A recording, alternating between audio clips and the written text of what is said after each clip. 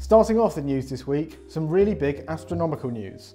Astronomers have discovered a huge object using gravitational wave detectors across the world. What's interesting about this observation is that the object in question is heavier than what was previously believed to be the heaviest a neutron star could be, but lighter than what was previously believed to be the lightest a black hole could be. So, what this object actually is, scientists are unsure. However, the researchers who published their findings in the journal The Astrophysical Journal Letters believe that the object is most likely a light black hole, although they aren't certain, and the idea of a black neutron star has also been brought up. This discovery is massive, and the object that has been detected shouldn't exist by our current knowledge of the universe, so this data will likely change a lot about what we think the universe really looks like. In other news, 2 new studies have cast doubts on the effectiveness of large-scale tree planting to help climate change. Over the last few years, the idea of planting swathes of trees at a low-cost, high-impact way to combat climate change has caught on both publicly and politically, with studies saying that it's the best way to combat climate change. But 2 recent independent studies have concluded the opposite, that large-scale tree planting can backfire and reduce biodiversity, having little impact on carbon emissions. The other study suggested that the amount of carbon that newly planted trees can absorb has been overestimated. Read more about this in the links provided below. Also in this week's news is the description of the first skeletal remains of a hadrosaurid dinosaur to be found in the Guangzhou region of China.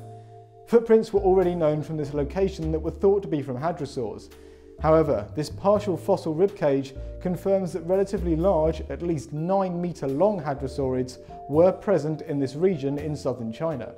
And now over to Ben with some more paleontology news. Thanks, Doug.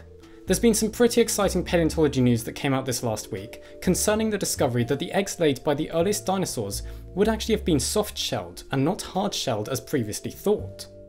This research, published in Nature, explains how before now most fossil dinosaur eggs that have been found only came from 3 groups: Hadrosaurids, derived sauropods, and derived theropods. The eggs of these groups all had thick, calcified outer layers and were hard-shelled, and so therefore it was assumed that the ancestors of all these dinosaurs would have laid hard-shelled eggs too.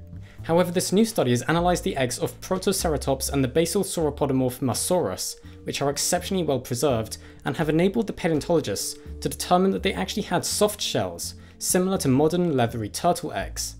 So dinosaurs started off laying soft-shelled eggs, but then independently evolved hard-shelled eggs at least 3 different times within different lineages. A truly remarkable discovery that shows the power of convergent evolution.